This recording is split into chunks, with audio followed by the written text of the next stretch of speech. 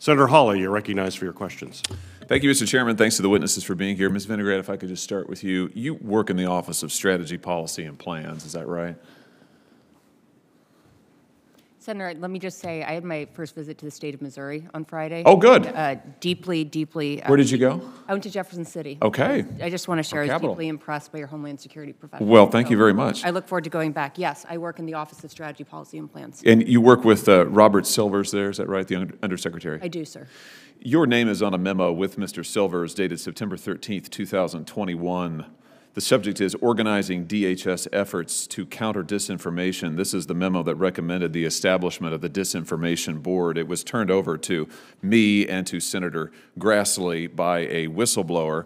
I have to tell you, we've had the darndest time getting any information about this board out of your agency.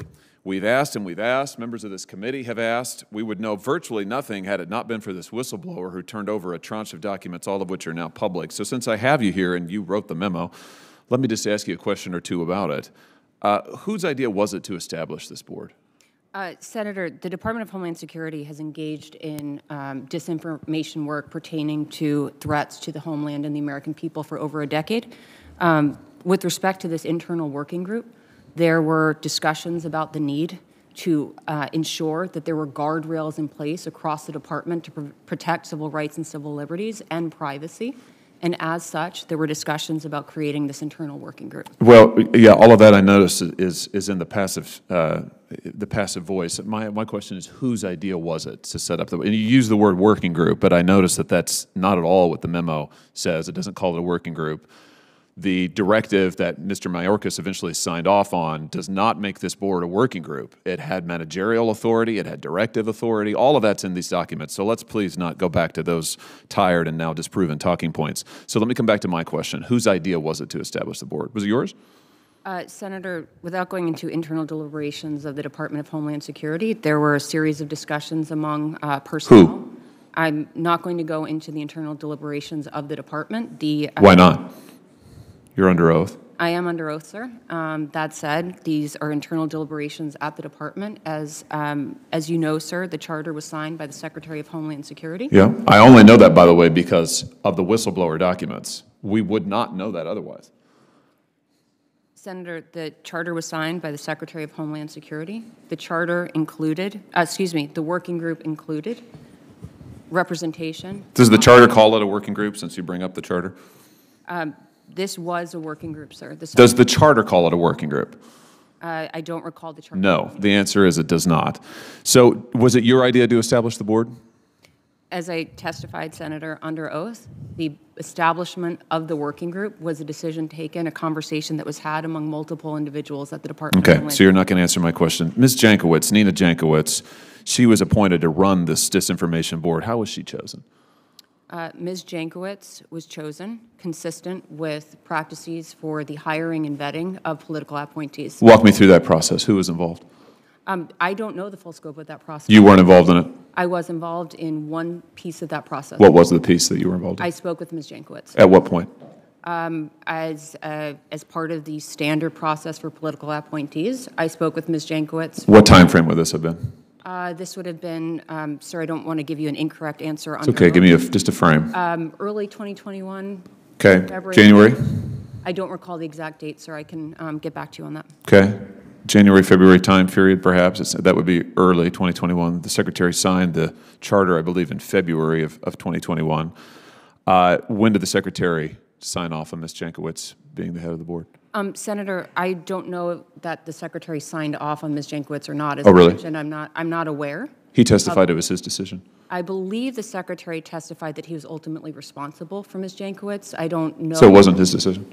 Senator, I just said I don't know the full scope of that. Did you recommend favorably Ms. Jankowicz to the Secretary? After speaking with Ms. Jankowicz, I was impressed by her expertise during our conversation and noted my recommendation to others in the department. Were you, so you recommended yes. I think that sounds like it's a yes. You recommended favorably.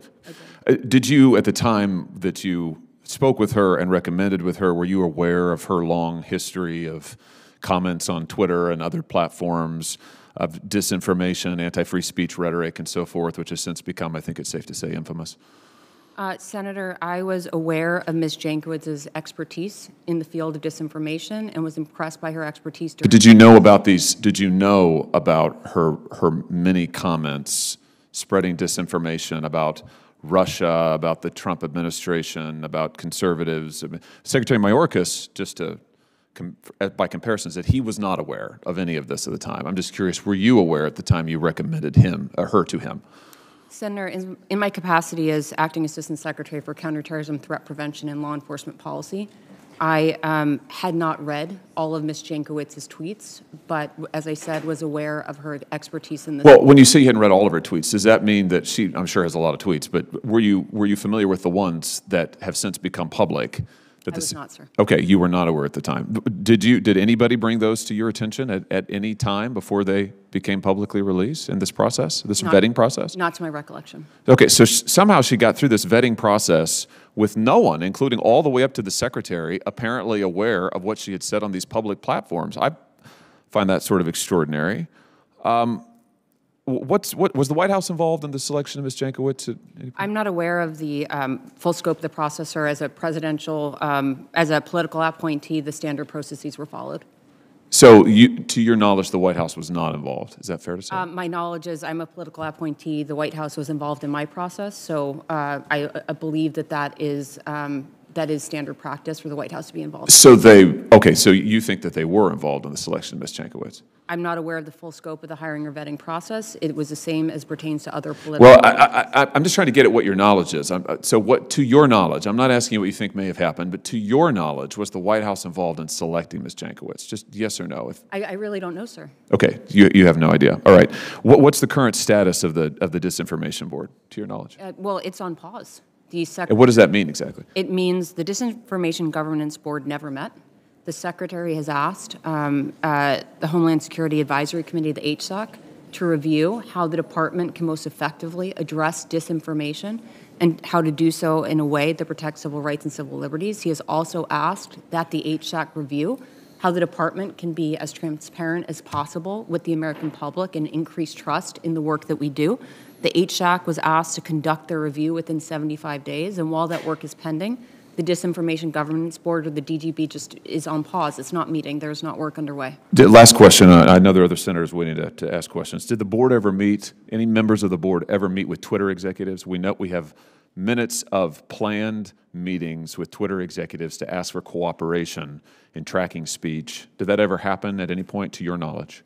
I disagree with your characterization of... Did the meetings with the Twitter executives ever happen, to your knowledge? If I can finish, I disagree with your characterization of the purpose of a meeting that never happened. The meeting with Twitter never happened. Okay, to your knowledge, it never happened. Listen, I've got to let other senators question. I'll just say that I regret that it has taken months to get the most basic information about this board. And again, we would know none of this, none, had it not been for a whistleblower who turned over these documents. Frankly, that is totally, totally unacceptable. Thank you, Mr. Chairman.